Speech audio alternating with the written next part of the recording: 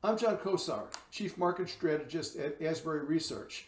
Thanks for listening to our latest Following the Money podcast. Today is November the 19th, 2023. Today I'll be talking about what our latest analysis and data-driven models are saying about current financial market conditions. That is, when to be on offense and looking for opportunities and looking to add to your portfolio, and when to be on defense and protecting your capital. 2 weeks ago, our November 5th Following the Money podcast was entitled, Last Week's Rebound Could Be the Start of a Great Fourth Quarter. Since then, the benchmark S&P 500 has risen by an additional 4% and is currently amid mostly favorable conditions for more strength into year-end. Now let's follow the money and take a look at some of the latest data. First, let's look at our Asbury Research data-driven models. Our Asbury 6 risk management model shifted to positive or bullish on November the 2nd, and the S&P 500 has since risen by 5%.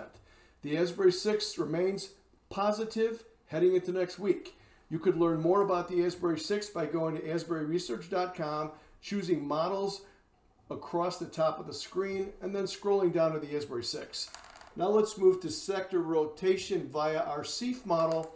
SEAF is an acronym. It's S-E-A-F, and it stands for Sector ETF Asset Flows.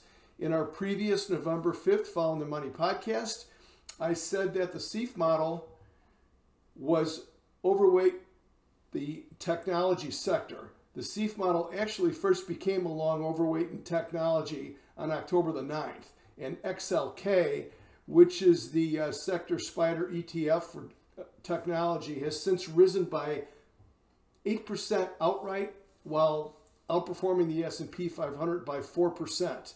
XLK still remains an overweight by the SEAF model heading into next week, along with two additional sectors.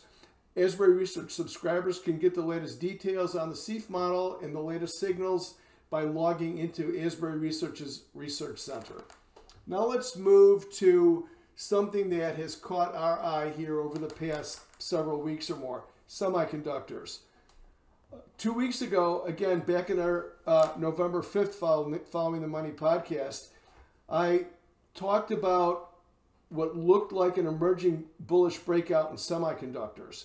The Phillips Semiconductor Index, or the SOX Index, SOX, has since risen by 9%, while outperforming the S&P by 5%. Semis still appear to have some upside potential, and this is particularly important because semis tend to lead the U.S. broad market both higher and lower. Now let's talk about investor sentiment. A daily survey of futures trader bullishness on the S&P 500 reached the least bullish extreme at the very end of October, and that coincided with the stock market bottom that we had on October the 27th. That same extreme also corresponded with bottoms in October of 2022, in March of 2020, which was the COVID bottom, and also in December of 2018. This metric is currently suggesting that although it's already identified the bottom at the end of October, there's still plenty of room for more stock market strength before it reaches an opposite, most bullish extreme that historically coincides with market tops. More detail about this metric and a corresponding chart are available to Asbury Research subscribers and our Keys to This Week report, which is available in the Research Center. Recent media interviews. I was recently interviewed by Investors Business Daily, IBD Live, on November the 8th, and also by Stock Charts on November the 14th. In both of these interviews, I talk about Asbury Research's latest research, including our models and what they're telling us. We have other models in addition to the Asbury 6 and the SEAF model.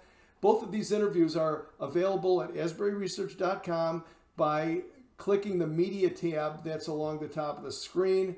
They are also available on the Asbury Research YouTube channel. For those that are following our research and like our approach to markets, these videos are a good way to see some of our latest charts and see us talk about the markets in a little more depth.